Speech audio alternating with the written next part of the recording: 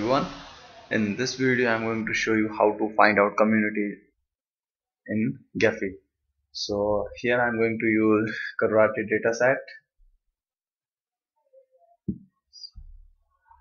So we will import this file. Now as you can see, it will show you the information like number of nodes, number of edges. So I'm going to click OK, and I'm going to click on this overview tab. So this is our graph. So what we need to do, first of all, we need to run this modularity algorithm. Okay. So now this algorithm will compute all the communities.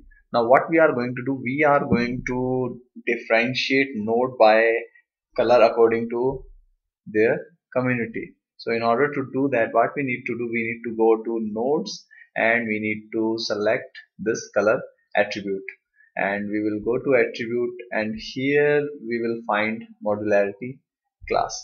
We will select it and let's apply. So if you can see, color of node has been changed.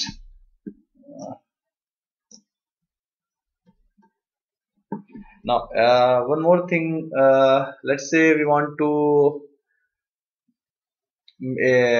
make a difference in their size, like a node which is having higher degree, we want to make that node bigger, and if a node is having less number of edges connected to that node, in that case that will be smaller.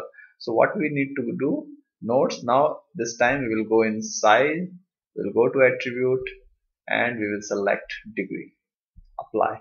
So as you can see, all these bigger nodes are having higher degree. So this is the way you can compute or show communities in Gephi. Thank you very much for watching.